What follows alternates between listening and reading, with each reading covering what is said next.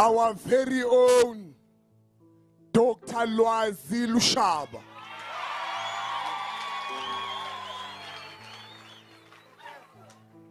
When we were fighting, he was doctor. When he left here after fighting, he left with his professorship. He's now Professor Lwazi Lushaba. When he went to the University of Cape Town, he didn't go there and solve the revolution. He continued. He carried a mandate from here. He shook whiteness there. Lwazi Lushaba.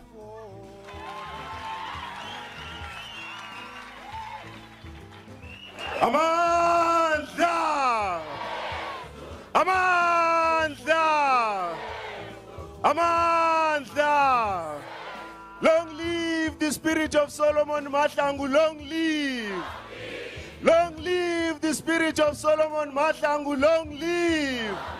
Long live the spirit of Amalka Cabral, long live! Long live the spirit of Eduardo Mondlane, long live! Long live the spirit of Mwalimu Nyerere, long live! Amandla! Fellow black people,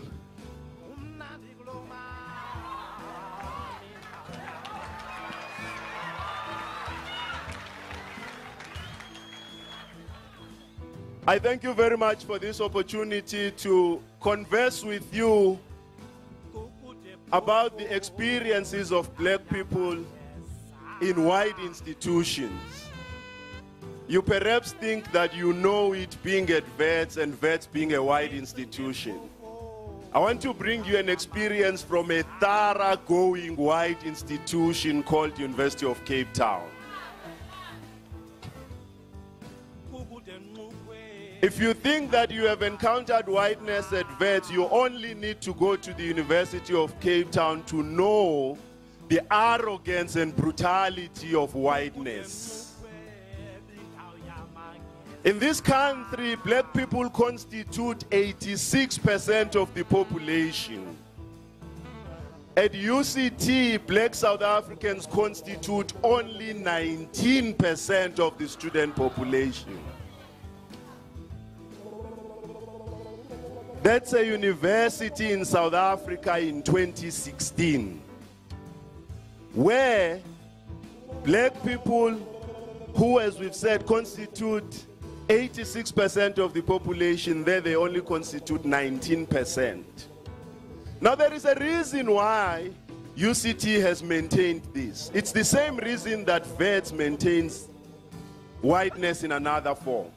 It is that what has happened in South Africa, the task of intellectual production and the task of thinking has been made an exclusive preserve of white people. So that every time these institutions have to make an appointment, white people in one swan song sing and say that, but there are no black South Africans applying. So if UCT is not producing them, if Wits is not producing them, who has the responsibility to? So there is a deliberate project by these institutions to keep us out of the task of thinking and intellectual production, so that even our lives, our black lives, can get written about by white academics. And in that process, so they can turn our suffering and our existential misery into a commodity. Because what happens when they write about us, all kinds of things about us, Deep Sleuth, all kinds of books they write about black people, they then get promoted. But those about whom they are writing remain in their misery and squalor. So it means that our misery and squalor is a platform or is a step ladder for white academics to rise through these institutions. But it is not only that they want to use our misery for their own promotion. It is also that because they are accustomed to a situation where black people are spoken about, where black people do not speak for themselves, but they are spoken about. When we try to decolonize the teaching in these institutions and in our classrooms and bring black voices into these classrooms, we are told by these white institutions that we were not teaching, but we were mobilizing. And so it happens that at UCT, I invite RMF comrades into my politics class. Now, what is politics? It is precisely what we're doing here. But because they want me to teach about Weber, Marx, and all other European men, when I invite RMF activists to come and enlighten students about the process and the task of decolonizing the academy, UCT then responds by slamming me with a warning letter, claiming that what I did amounted to dereliction of duty.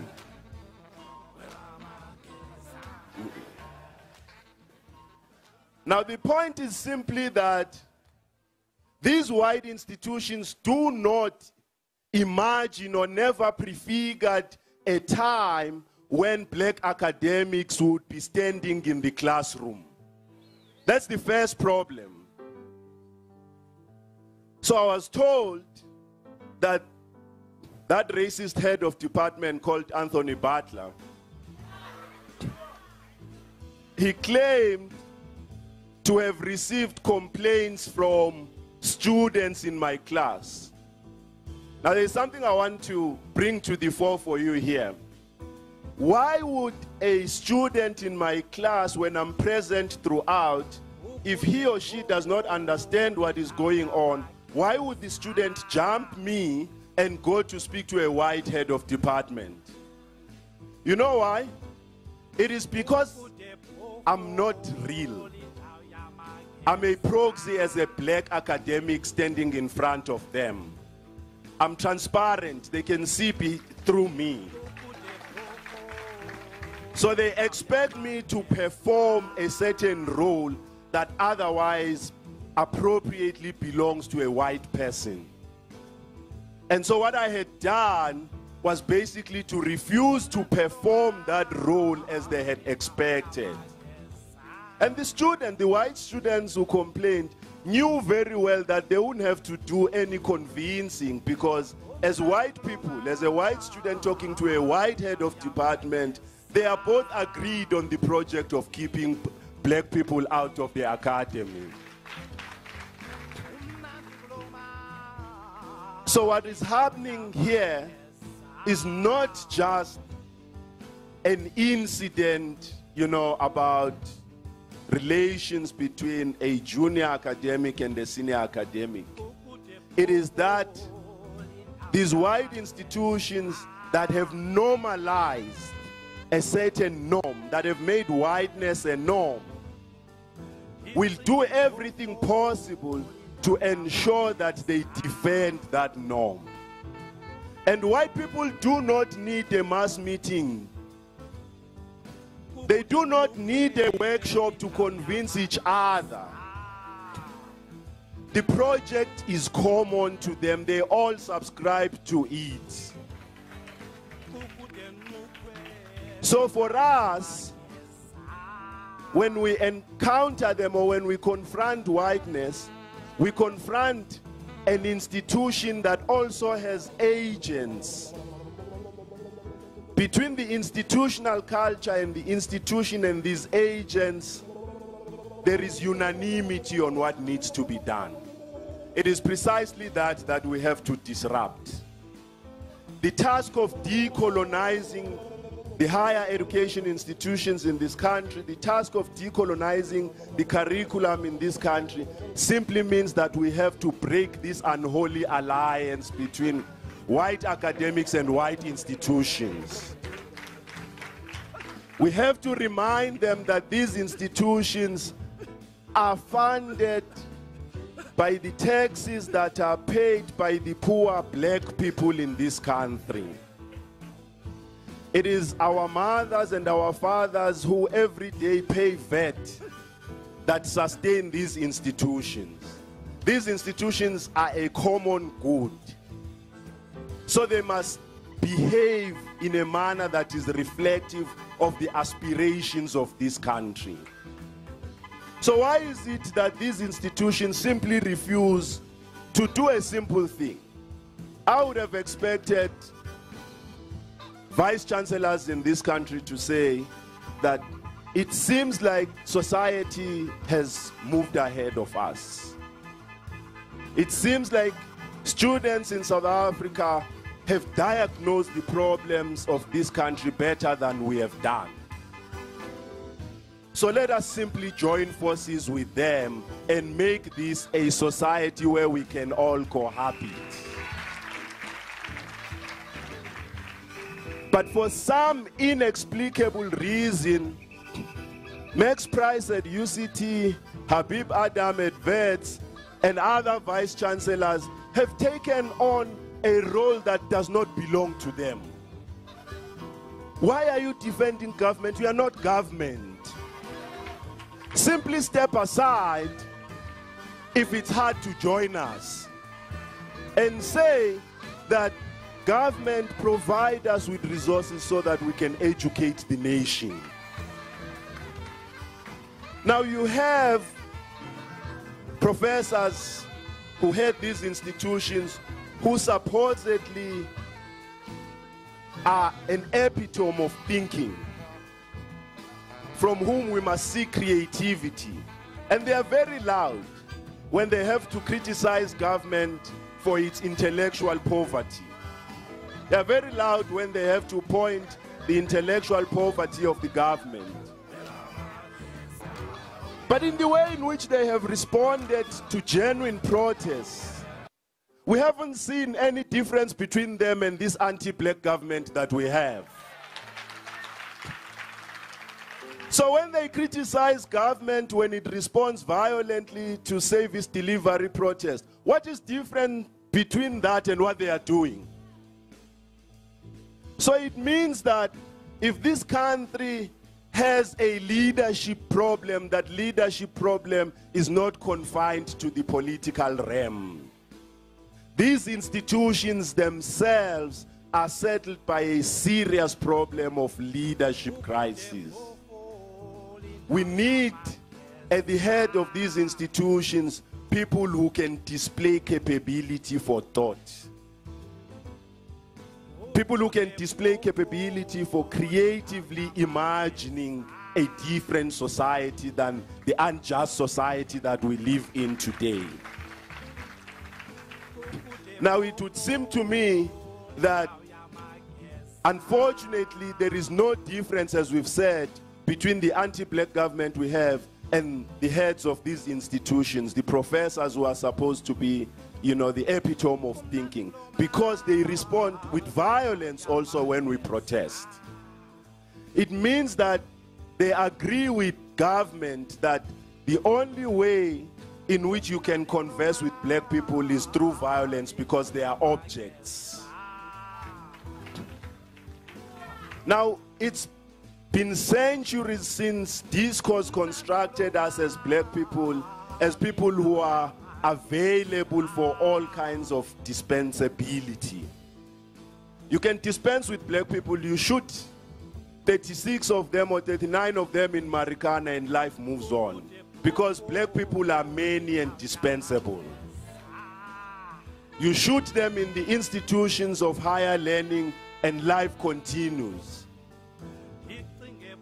They must just realize that at the base of our struggles, we are asking for a simple thing. We also want to be human. Just as it is that if those 36 miners were white, we know what would have happened. We also know that if many of the students who are protesting, if they were white, we wouldn't have seen this police brutality that we are seeing. The simple reason why that has not happened is because we are not considered human. So at the heart of our struggles, we want to be human in our own country. We haven't gone to any other person's country to ask for this. We are asking for it in our own country. What is justice then if it's not that?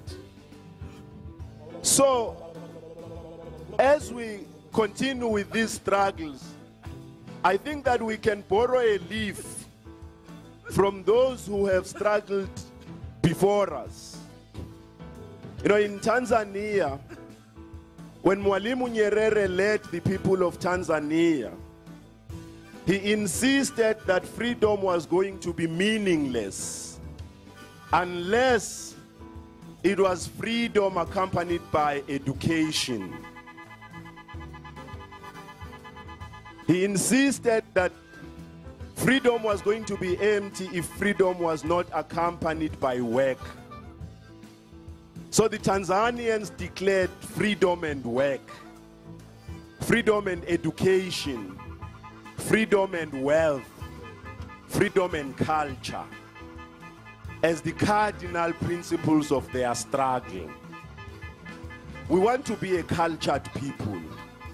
It can't be that in a country where we are a majority, our cultures anywhere in the program appear somewhere towards the end. It's one rendition. And then after that we return to the norm of whiteness. It must be the other way around. Whiteness must feature as a footnote in our lives.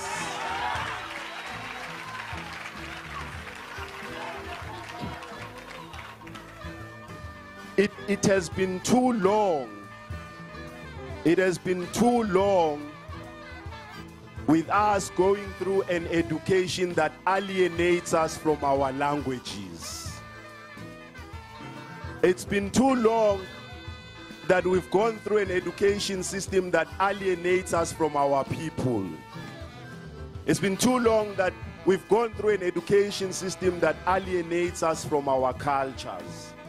Such that when we've graduated at Wits, at UCT, for no reason but because we hold that piece of paper that certifies us as people who've gone through Western education, we then think that we have a license to speak ill of our cultures. We then begin to speak ill of those we've left behind. We say they have not evolved, they are not modern enough. These are generations that brought us up. These are generations that make it possible for us to be where we are. All of a sudden, when we've gone through Wits and UCT, we think that they are backward. So we want an education system that does not suggest that you have to come into Wits from Alex, from Soweto, but when you live here, you go to the white suburbs. You leave behind your own people. When you go to the white suburbs, whose problems are you going to solve? White people's problems? They don't have problems.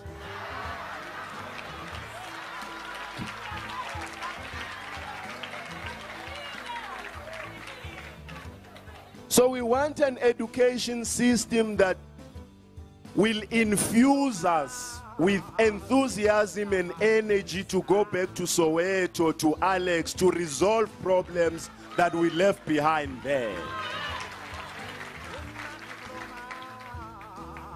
Because there will be something wrong when at the end of your 4-year degree at Wits at UCT, you begin to think that that kind of existence is not fit for you. If it's not fit for you, who is it fit for? It means that if you say it's not fit for you, there are black people that should go through that existence, but not you. What distinguishes you from those people? It is that you aspire to whiteness.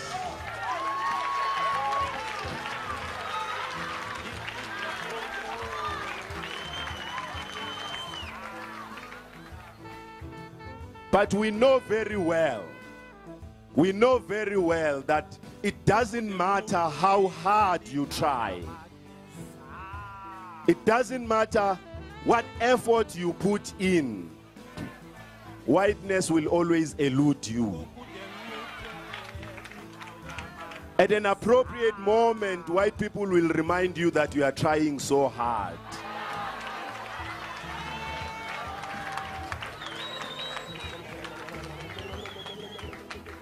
At an appropriate moment, white people are going to say to you, why is it that black people, but I don't mean you, I mean black people.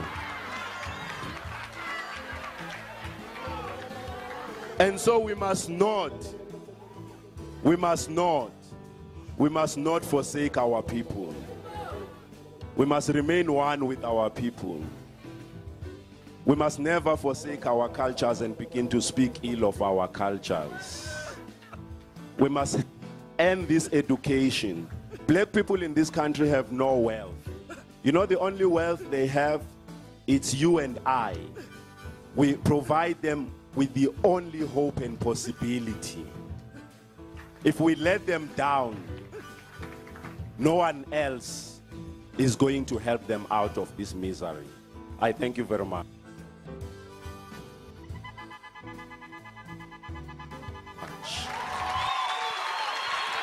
Thank you very much, Professor. Institutions. You perhaps think that you know it being at Wits and Wits being a wide institution. I want to bring you an experience from a thoroughgoing wide institution called University of Cape Town. If you think that you have encountered whiteness at Wits, you only need to go to the University of Cape Town to know the arrogance and brutality of whiteness. In this country, black people constitute 86% of the population. At UCT, black South Africans constitute only 19% of the student population. That's a university in South Africa in 2016, where black... Our very own Dr. Lwazi Lushaba.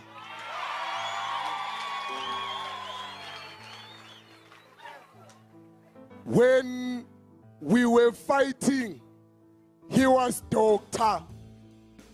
When he left here after fighting, he left with his professorship. He's now Professor Lwazi Lushaba. When he went to the University of Cape Town, he didn't go there and solve the revolution. He continued. He carried a mandate from here. He shook whiteness there. Lwazi Lushaba.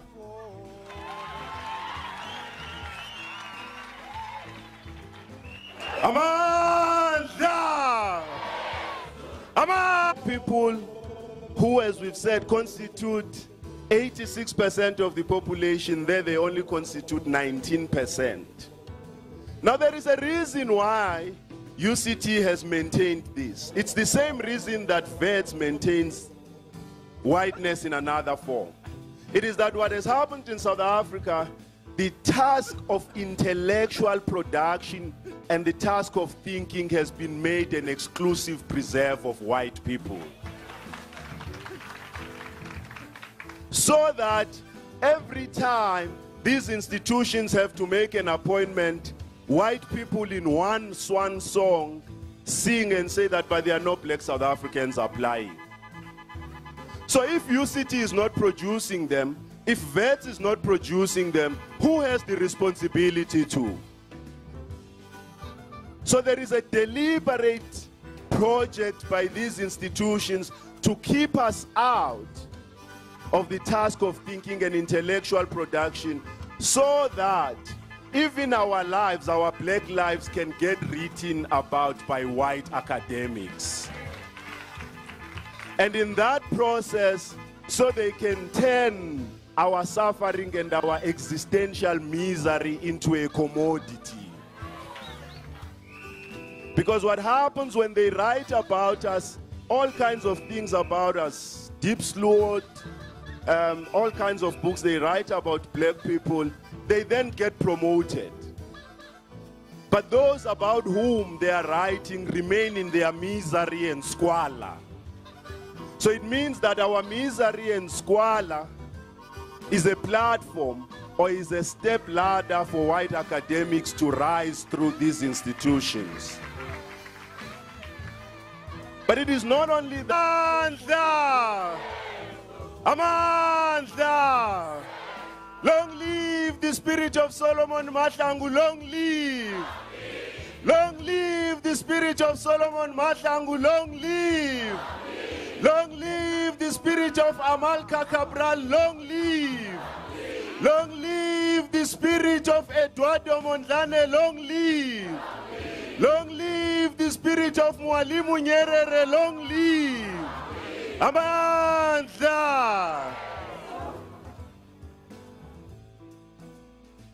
Fellow black people,